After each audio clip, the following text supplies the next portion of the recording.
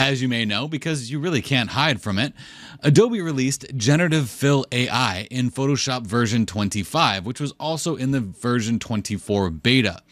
Now, the premise behind this is that you can highlight something in your image, press a button, and it will replace it with something, whether you type something in or type nothing in, and then it will generate something from within the image. It sounds great, doesn't it? But let's see how it stacks up to two other artificial intelligence tools that we have in Photoshop and see which is best. Now, this image that you see in front of you is nothing that I would ever work on, but I needed to create something that would help me show you the differences between content-aware fill, the remove tool, and the generative fill, and which one wins in each given category. This is really important stuff to know because you may go to reach for one tool and it doesn't do the job quite as well as another tool. So we're going to test it on noise.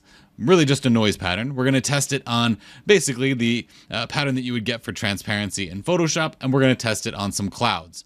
We're then going to run it through some other extensive testing and some practical application. So let's dive in. Now, what I'm going to do to keep things streamlined is I want this to just be a completely automatic process. So with the content aware fill, I am not going to be using the content aware fill dialog box that allows you to pick something from the image to replace it with. I'm going to use the automated version of content aware fill that's been around forever. So let me go ahead and zoom in here and we'll start with our content aware fill.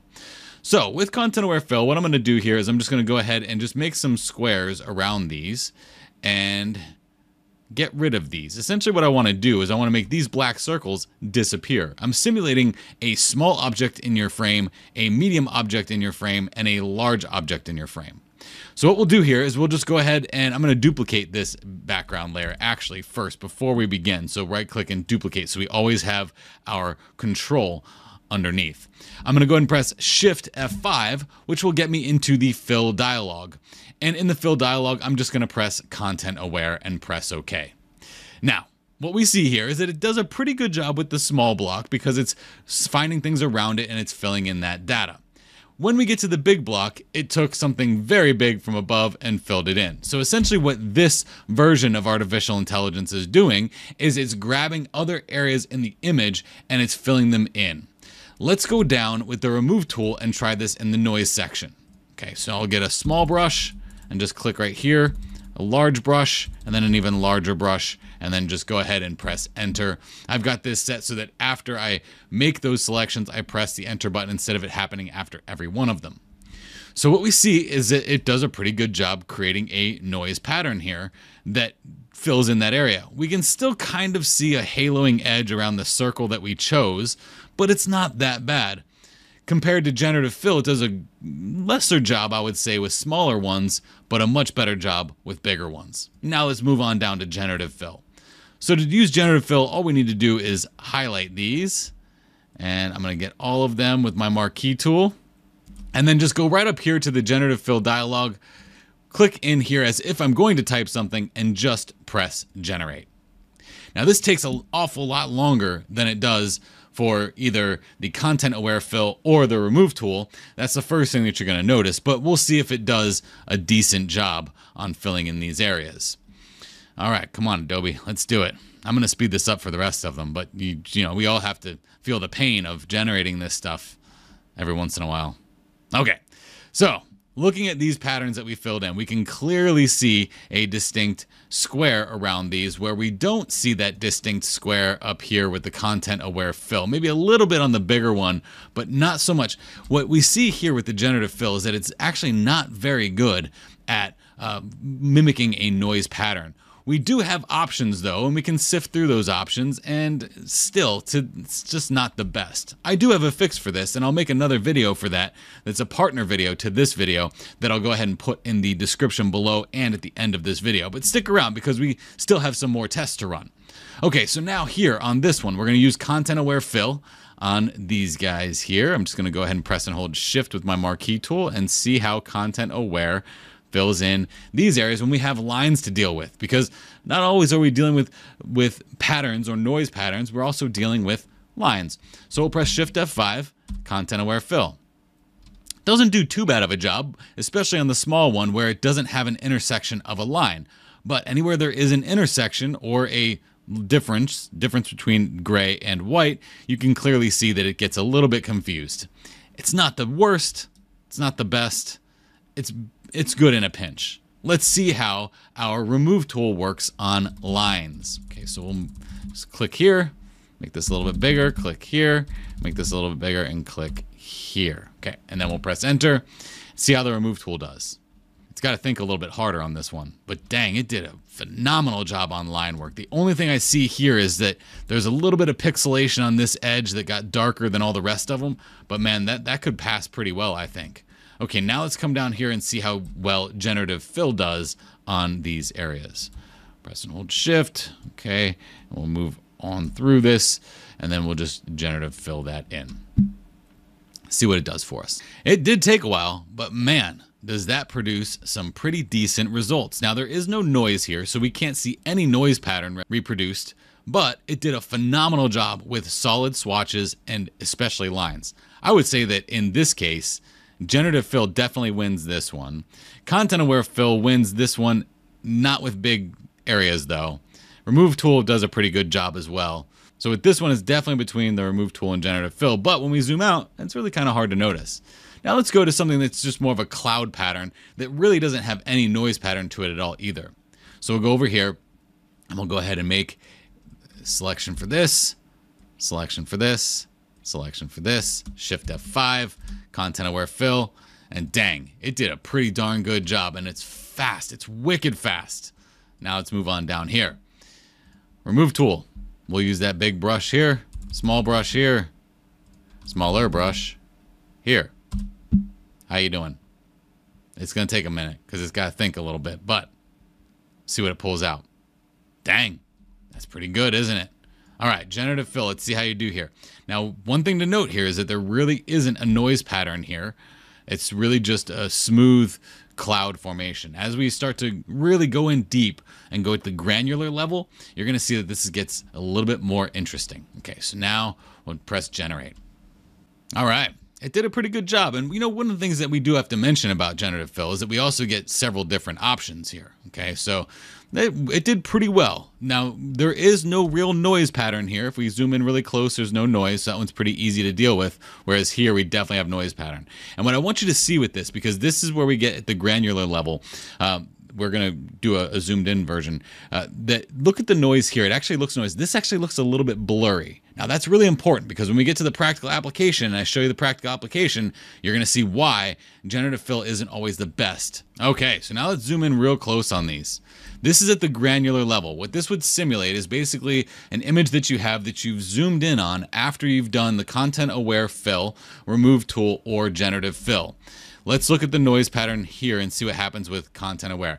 This is so good at this level that I can barely even tell that there was something replaced in that image there. Now, if we look at the Remove Tool, it's pretty good too, but you see there's almost like this crosshatch type of pattern, almost like a plaid kind of feel to it. It's really kind of odd, but you can see right here that it just feels like it's almost trying to get too detailed.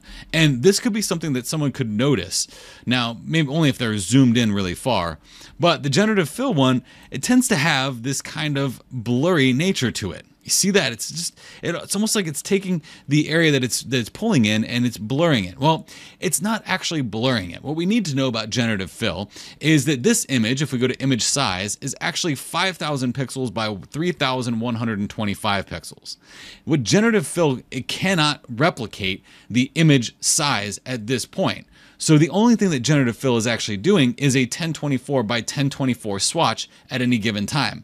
And if that swatch that you select is bigger than 1024, it's going to take that 1024 and interpolate it and make it even more blurry, essentially, because it's got to fill in that one little section. That's why a lot of people that use Generative Fill will do it section by section at a time, because it tends to produce better results. Now let's go over and work this through practical application. So I'm going to use this Content Aware Fill. I'm just going to grab these guys right here and just simulate getting rid of these twigs, okay? And then I'll press Shift F5, Content Aware. Let's see what happens here. Okay, this is the downfall of Content Aware, is that sometimes it'll select from other areas of the image and try to make it fit. So let's just go ahead and grab this a little bit better, Shift F5, and see if we can get down. Okay, it does a pretty decent job. And then there we go. Now, what you will notice about this is that it creates repeated patterns from things that it finds from other places. If we look right here at this circle and this circle, it's essentially the same thing as this piece right here. So we know that this is being filled in by areas that are similar to this here. This is something that I would definitely clean up because the viewer would definitely notice that if they're a keen eye. Maybe not that small at that granular level there, but they might. Now let's take the remove tool and see how the remove tool does on these twigs. I'm going to be a little bit more precise than a giant brush, and then just press enter. All right, the remove tool does a decent job, but very similar to what we saw over here with the remove tool. You see this kind of weird pattern that happens? It's almost like it's really sharp and kind of has this what feels like a plaid shirt repeated several times at a very small level. Well, that kind of feels the same way down here. You see what I'm saying? Like it almost has that texture of a plaid shirt, doesn't it? Or a flannel shirt, I should say. But let's see what happens if we do it again. Okay, we still see that pattern. It's not the worst, but it's not really the best either. Let's move over here. Let's try generative fill on this guy right here. So I'm going to go right around this guy. Okay. And then go up to generative fill. Okay, so not only did generative fill in this area pretty well, actually, it also created some foliage from another, I don't know, fabrication from where? Doesn't look like foliage that is in this image, but, you know, that's the AI part of it. It creates things. But it doesn't look bad, does it? It looks pretty good, actually. But let's turn this on and off and see what happens here. We do have several different options here, too. If we don't want that piece of foliage, we could replace this with other pieces of foliage if we wanted to. Something like this might actually not be bad. But what I want you to see here, because this is where I get really picky about my editing process, especially when I use this on one of my images that's going to be a portfolio piece. This is really important. When we turn this on and off, I want you to really take a close look at the noise pattern here. This image has noise in it, and I want this to have the same noise pattern, but it's not going to. And the reason why is because it's not going to replicate things at the same size as this image because of that 1024 restriction. Now, this is at the current state. This is in November of 2023. So if you watch this in November of 2025, we're probably going to be at we are going to be at a different level with this AI stuff. So right now, this may not be an evergreen tutorial, but this is almost unacceptable for me because it doesn't have the same sharpness as the other twigs, and these twigs do not have the same noise pattern as the other twigs. So when we zoom out, this might be something that could be recognized in a print if we're not careful. It really depends on the image, though. If it's a small image size, it's not going to matter. If it may be a 24 megapixel image, you probably won't even notice the difference. But if you're working on a 60 megapixel image at full resolution, you will notice a difference with generative fill. However, there is a way that you can make even this generative fill at this current state so much better. Now, I'm not going to show you that in this tutorial. I'm going to show you that in the next tutorial. I'm going to talk about how we can take this generative fill concept and make it almost as good as our content-aware fill. Now, this test that I'm doing here between these three versions, as I said before, it's important to know how Content Aware works, what it's going to be doing, how the remove tool works, what it's going to be doing, and how generative fill works, and what your result is going to be. Putting these side by side is a real eye-opener.